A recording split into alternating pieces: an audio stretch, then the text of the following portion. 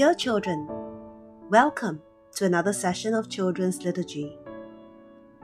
This is the 7th Sunday of Easter. The theme for this week is Jesus has prepared us and called us. Let us listen to the Gospel reading. Looking up to heaven, Jesus said, "Father, now I must return to you and leave these friends behind. I have shared your word with them and watched their faith in you grow, while many others chose to doubt. I have watched over them and kept them safe from danger and those who wish them harm. Now, I am sending them out into the world, and I ask you to watch over them always and keep them in your care." It's hard to say goodbye.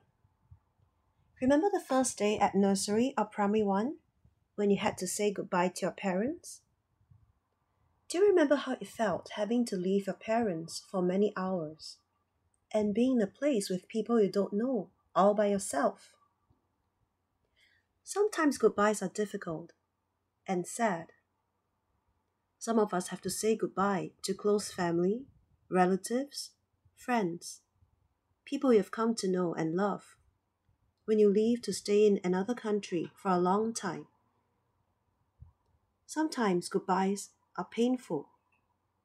Some of us have beloved pets that have passed away, or even close family members or relatives who have passed away. Imagine you were going to say goodbye to someone you love very much, and you will not see the person for a long, long time. Most of us will feel very sad and lost. In today's Gospel reading, Jesus was speaking with his disciples right after the Last Supper. He knew it was the last time he would be speaking to them before he was going to be crucified. He knew it was going to be painful for them to see him suffer. He knew they would feel very sad and lost and afraid of what lay ahead of them.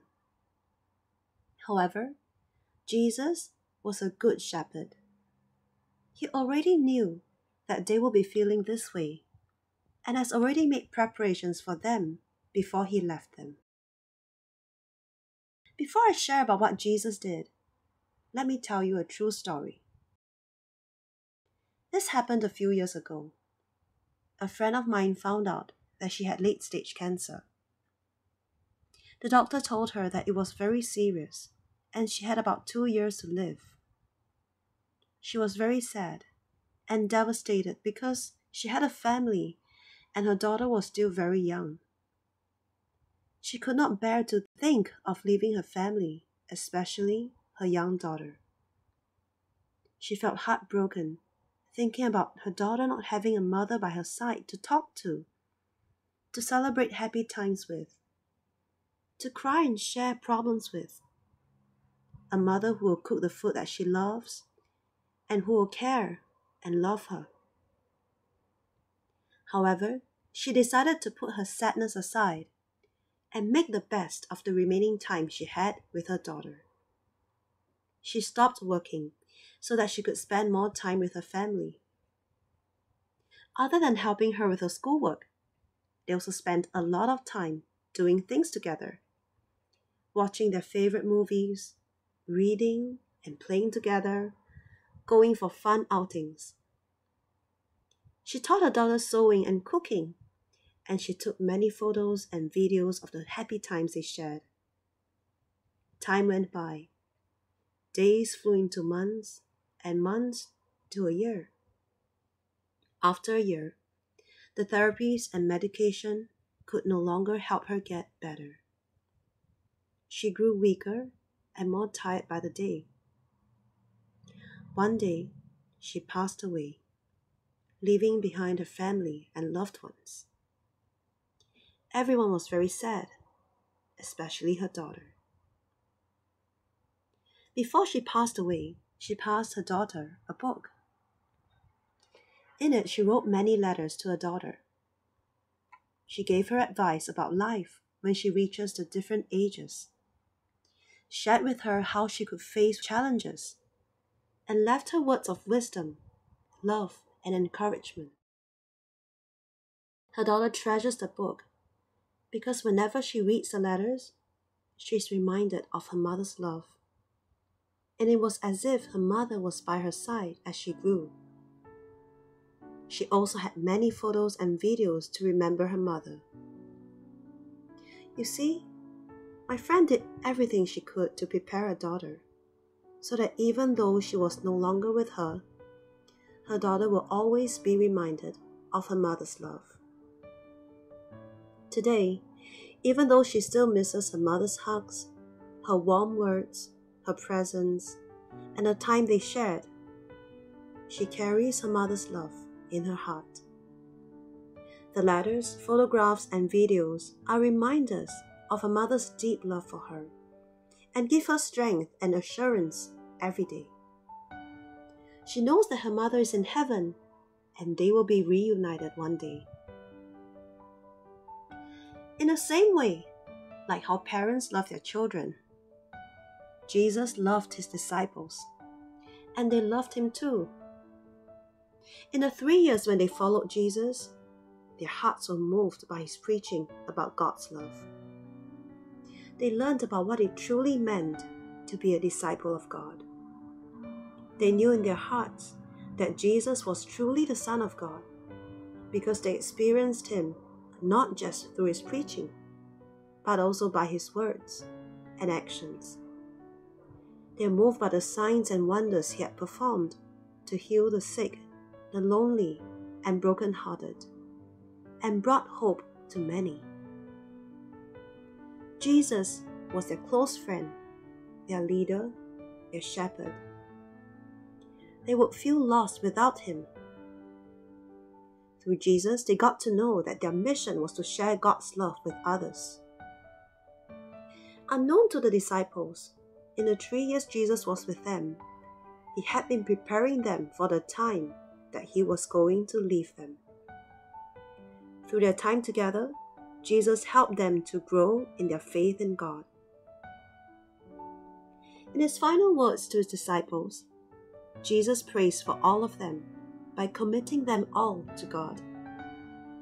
He also prayed, "Now I'm sending them out into the world, and I ask you to watch over them always and keep them in your care." In these words, we know that Jesus has commissioned his disciples to preach and share God's word and love to everyone. He asked God to watch over them always and keep them in his care. We know that the disciples were faithful and God did watch over them because God sent the Holy Spirit to them. And through the Holy Spirit, they performed signs and wonders in Jesus' name and shared the Word of God. Today, 2021 years after Jesus has left his disciples, the love of God has been shed to so many people around the world. Many faithful Christians still continue to share God's love. My dear children, this special prayer that Jesus has prayed is not just for his disciples, but also for you and me. Just like the mother who prepared her daughter for different stages of her life as she grows, and like Jesus who prepared his disciples to share God's word by helping them grow in faith. Do you know that you are growing in knowledge and faith in God when you take part in catechism classes like children's liturgy? Do you listen closely to what Jesus wants to tell you during these lessons?